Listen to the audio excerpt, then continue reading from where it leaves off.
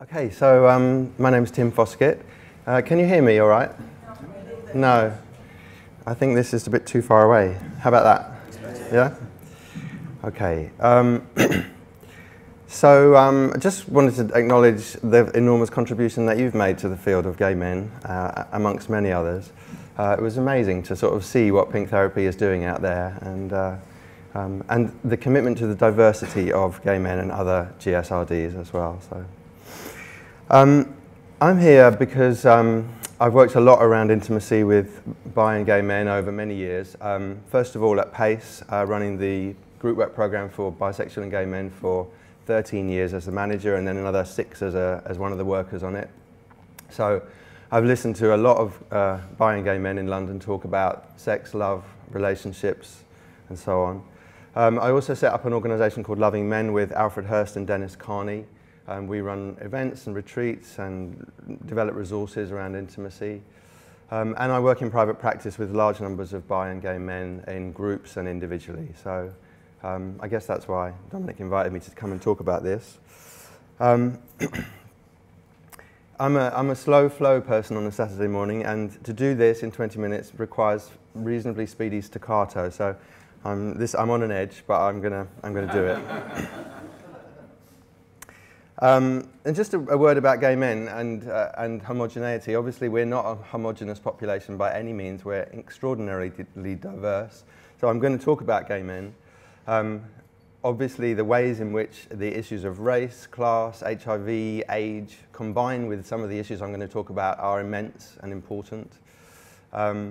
And obviously, there are lots of men who don't identify as gay for whom a lot of this is relevant. So I just wanted to kind of add that note to using the word gay as we go over the day. I want to start with some information about some of what we know about gay men from research.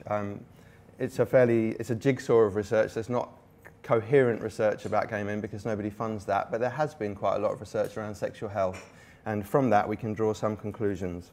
So. This report is written by Sigma. Sigma is a London-based research organisation, done loads of research around gay men in the UK. And this is the most recent one that they've done, where they surveyed 15,000 gay and bi men across the country in all sorts of different ways, using Facebook mainly and hookup sites. 44% of those 15,000 gay men were currently in a steady relationship with one or more men. That, interestingly, is covered by lots of other research, which shows at any one time from now until the 1970s, about 40 to 50% of gay men will say that they're in a steady relationship of some kind. I think that's just an interesting finding in terms of some of the stereotypes that go around. Of the 15,000 men that Sigma talked to, 72% had one steady partner, 15% had 2, and 13% had 3 or more. This isn't to say that steady partners is the only way to have intimacy. It's just some information about some of the relationship and intimacy patterns that some gay men do. Again, talking a little bit about civil partnerships and gay marriage is not the only way to do intimacy, but it's interesting information.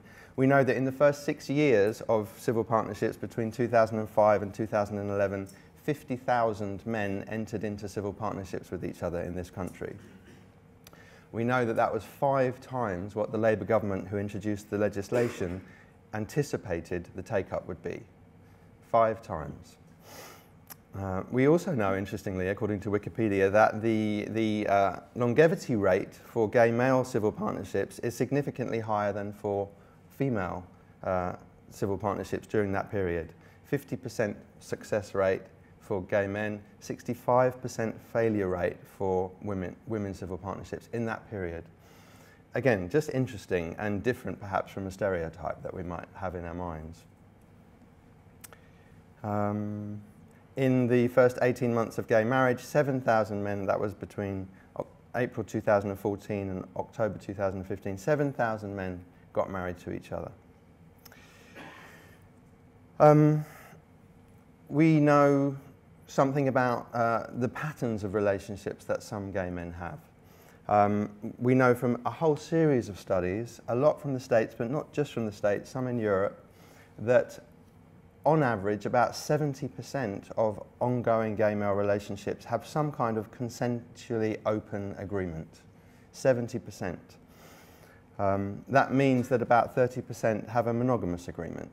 So diversity is the name of the game here. People do this in all kinds of different ways. There isn't one way to be intimate. But it's interesting that so many gay men opt for that, and that a very significant number of other gay men opt for a monogamous format. To quote one author, gay men have shown an extraordinary inventiveness and imagination in developing the ways we have intimate sexual relationships and the ways in which we pass on to each other the complex etiquettes we have developed. In this study of 86 long-term open couples, a majority said that non-monogamy brought additional benefits beyond the sexual outlet. Couples spoke of greater trust, more forthright communication, personal growth, increased perspective, and more drive in their own sex lives together. So, interesting things that we find when we talk to gay men about their experiences of different intimate organisations. Quote from Dave Niman's book, Soul Beneath the Skin. If you're interested in a positive take on the contribution of gay men to society, this is a very interesting research-based book, covers all sorts of things about the rather special creatures that gay men are. He says, much empirical evidence suggests that self-identified gay men are engaged in a striking range of cultural innovations in social practices. Our patterns of intimacy and interpersonal connectedness take new forms. We have distinct patterns of caretaking in sexual and communal realms. We are enacting new definitions of public, private, family, and friends. We are pioneering a wide range of untried intimate relationships with new forms, rituals, and language. So, some gay men at least are clearly part of an extraordinary sexual and intimate revolution. I say this because through the why do I keep doing that? Through the lenses of homophobia, heterosexism, and normative sexual conventions, it's easy to completely miss what gay men have crafted, worked at, developed, and enjoyed over many decades. I have clients who are in complex, emotionally sophisticated, intimate relationships, but who don't necessarily recognize that, don't recognize what they're actually managing to achieve. And I think it's important to point this out and to celebrate that, as well as talk about the more difficult stuff, which I'll come on to. I also think this is an important backdrop to working with gay men who find intimacy difficult or who think they find intimacy difficult. It's important to know that that's not the whole story. Certainly it's been an important part of my journey as a therapist to remember that not everyone who I work with isn't necessarily representative of the whole story. So now let's talk a little bit. The rest of the presentation really is about working with men who find intimacy difficult, because those are the men that are likely to find their ways into our consulting rooms. And in my experience, they're not likely to be feeling good about either themselves, about other gay men, about intimacy, about the possibilities, often. Not always, but often. This is a very big challenge for a lot of men, for reasons that I'm sure are obvious and that I'll talk about as well. I want to start by looking at what they might mean by intimacy. I think it's a good question when people say they want more intimacy. What does that actually mean? So people say different things, but often they're in these realms. So ongoing companionship of some kind, emotional closeness of some kind, an ongoing sexual relationship of some kind. And some people might get to the desire to be authentic, the desire to be real with somebody else in their world, and to know somebody else at depth.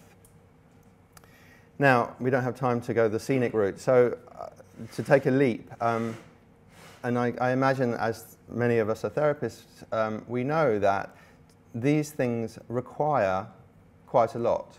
And I think that's part of what happens in therapy, is that we support people to start to understand what really is involved in intimacy. And for a lot of men and a lot of gay men, that isn't obvious.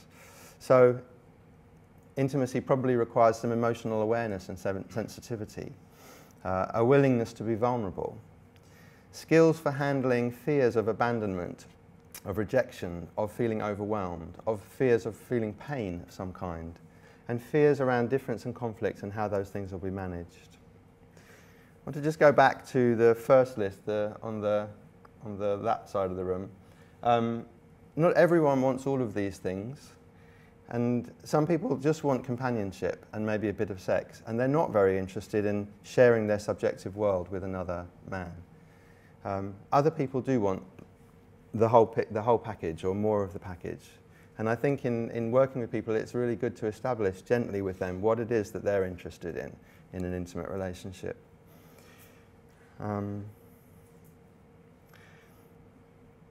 Just a quote from John Rowan, who's written a book called Healing the Male Psyche.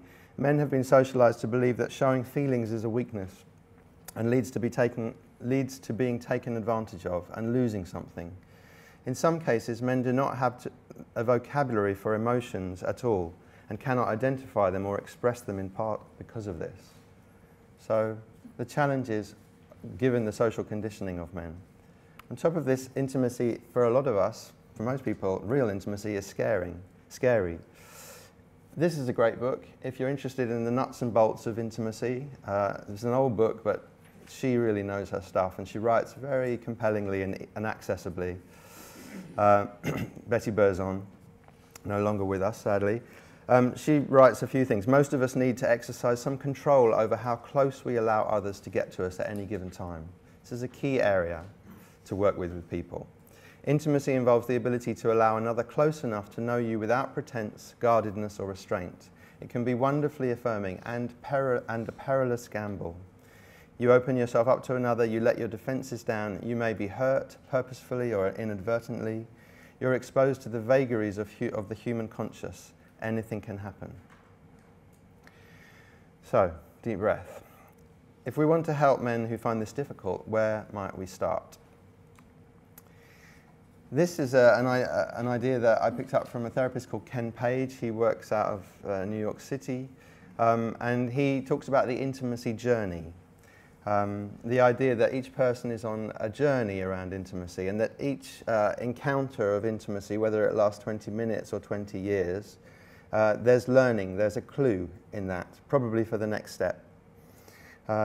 This is really helpful for people that feel that they've failed in every single way, because usually they haven't. Usually they've learnt quite a few lessons, and usually they've been very brave at different points in their life, not least in taking the first steps, whatever they were, to make contact with other men in an intimate sexual way. And this is a way of acknowledging that journey. These are some things that people sometimes find out on their intimacy journey. So just a few examples to give some life to it, that perhaps that we learn that controlling somebody else or trying to control somebody else doesn't work, that opening up helps, that too much compromise ultimately makes me feel resentful, that intimacy shows up in surprising places. Just a few examples. It's also a really good tool for deconstructing the concept of intimacy itself, to ask people about their intimacy journey.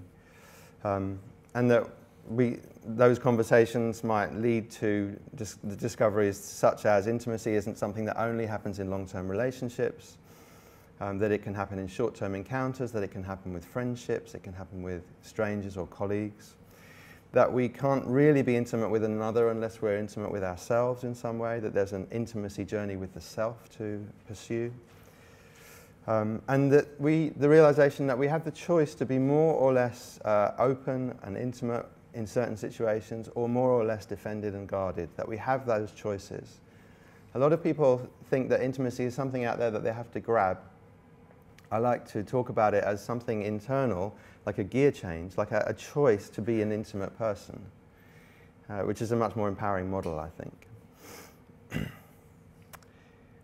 So, on this journey with clients, I usually find that there's some inner work that needs to be done, and there's some outer work. I think of it as the vertical axis, the internal work of their own relationship to themselves, and the horizontal axis, the interpersonal, what I might need to learn about or practice if I want to be more intimate with other people. So we'll just go through some of the things that come up on those two axes. The first bullet point here, hello, is there anybody in there, is a lyric from a song that I really like. And I think this is a really big challenge for gay men. For many of us anyway. We've learnt very well to suppress what's inside and not to disclose what's inside. So getting to know what's going on inside is a really big thing. So self-awareness. I came across a word recently, the emergent self and the emergent relationship. that if we're really to be intimate, then what we're interested in is the self that is emerging, that's changing every day of ourselves and then in somebody else. And that takes self-awareness skills. There's a whole chapter on shame, internalized depression, self-esteem issues. These two books are probably well known to people here. Clients find them accessible. Some get quite evangelical about them. The Velvet Rage and Straight Jacket. One thing about self-esteem, shame, and internalized depression is it's a particularly important area where the different oppressions intersect with homophobia and heterosexism. So issues of racism, issues of classism, issues of ageism all combine and compound with each other and all need to be unpacked in different ways. No, not that way, that way.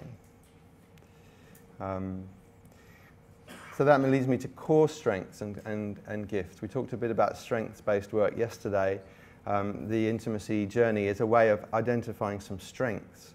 A lot of gay men arrive with a poor opinion of themselves, and actually they've achieved a great deal just by being in a room with a therapist talking about intimacy. So looking at what their strengths are, and what Ken Page talks about, the core gifts. What are the special things that they are actually bringing and contributing to the world? And the irony is that often some of those are people feel deeply ashamed of the actual special thing that they have to bring. I'll use sensitivity as an example. I think a lot of gay men are, not all gay men, but a lot of gay men are particularly sensitive men in the world. There's quite a lot of research in Dave Niman's book that would support that.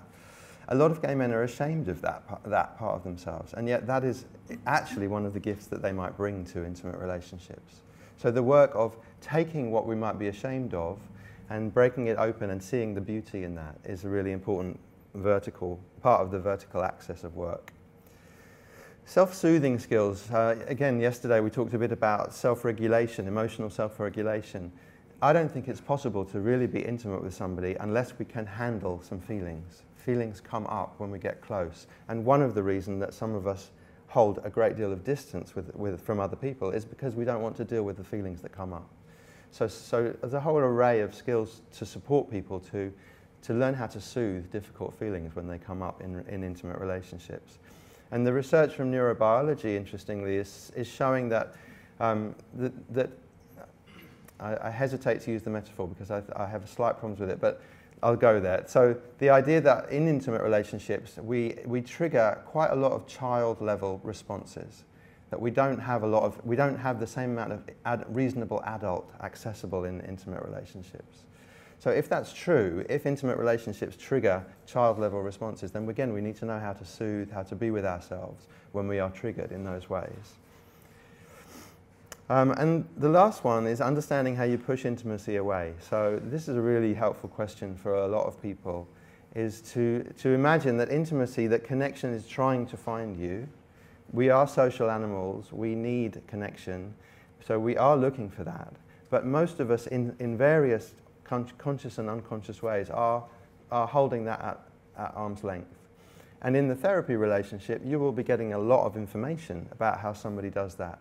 And I think there's a great deal of scope for using the intimacy in the relationship to educate them about how you experience them and how you're experiencing them holding you at bay sometimes. Not to shame them, but to educate them about some of the mechanisms that they might be using. Just a reference to some resources that are on the Loving Men website. In particular, the one furthest away from me on your left, Getting Ready. These are the top three workbooks that we wrote actually when I was working at Pace about relationships, self-esteem and sex. The first one has all kinds of work, exercises and chat about this kind of work, self-esteem and feelings and getting ready for relationship. The other ones are great too, and that's on the Loving Men website. So just moving on to the horizontal axis, the interpersonal. 3 minutes left. Okay, I think we're good. We're going to get there. I'll risk a cough. So, sharing your inner world. This is a big deal for men. We're not trained to do this. So, and then we want to be intimate. You know, if you tried to create a program that would discourage people from being intimate, then the project of masculinity for the last thousands of years is that program. So just learning how to share what's going on is a big skill. Skills for getting close, listening, empathy, attunement, important skills. Conflict repair and rupture skills. Rupture and repair skills. This is a big area for a lot of people. They don't expect to have to deal with conflict. I don't know why they don't. I don't know what life has taught them that they don't. But they expect to fall in love and it will be happy. And actually, we know that intimacy happens at these points of conflict and rupture and repair. So learning how to repair happens a lot in my groups. I think it's a really special format for that. Relationship format negotiation. By that I mean, are we going to be open? Are we going to be closed? What are the rules? What are the agreements? How do we do all of that? There isn't a simple model to follow. This is what they conclude. Couples don't know ahead of time what will surface or what will be required.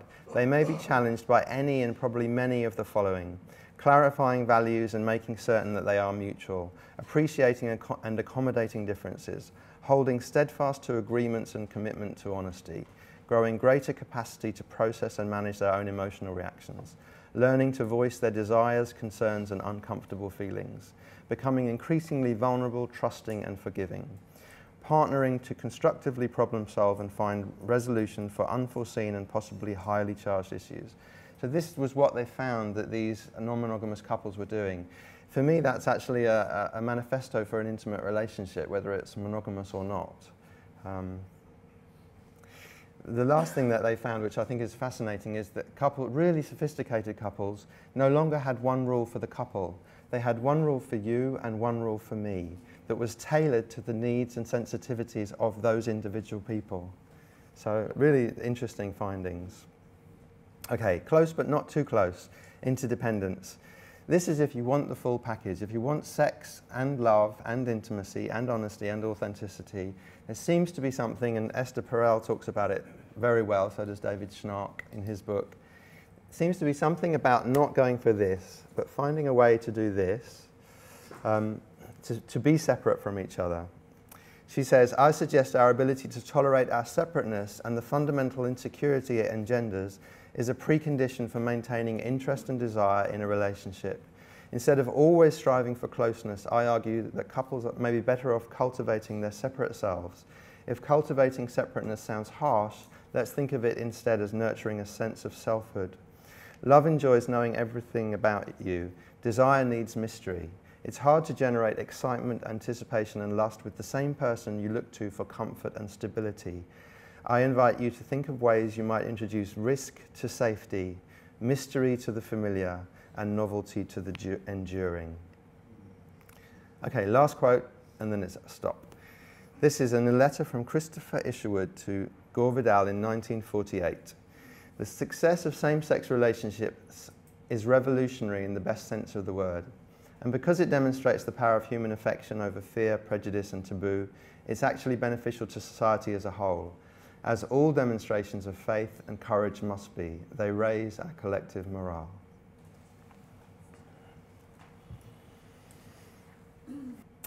Okay.